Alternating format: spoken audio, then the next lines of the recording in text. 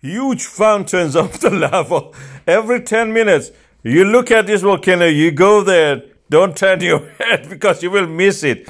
Every 10 minutes, there is a huge eruption. That's the time that the earth tremors, half an hour before that, have started in the ground.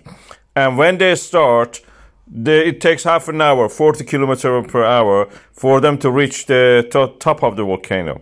So, reach the surface. And during that time, it's traveling inside the Earth's crust. So, for 3 minutes, then you will have a beautiful fountains, huge fountains, like the ones you see here. I will speed it up this time, 4 times.